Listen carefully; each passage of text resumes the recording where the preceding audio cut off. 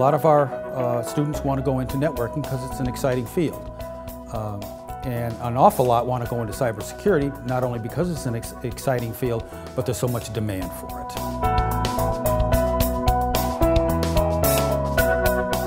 Programming is, a lot of students like the idea of game programming, as a matter of fact. They think that programming games and apps, for instance, is a good field, and it is. Clicking on interfaces.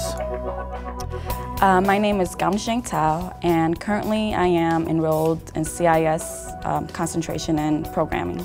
For me personally, I learn better hands-on because I have a visual, I can touch and I can feel and I know what I'm doing. Real equipment looks different on paper than in real life.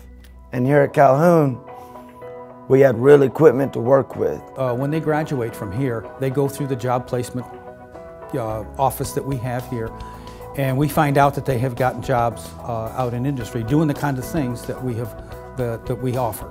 A lot of the companies in this area, with Huntsville being so close, most of them, a lot of them are contractors and call centers that provide IT help desk for various government agencies, whether it be NASA or military. In a textbook you can read what to do, but when you're actually faced with the technology and the switches and the equipment that Calhoun has, it really gives you an edge when you're in the workforce.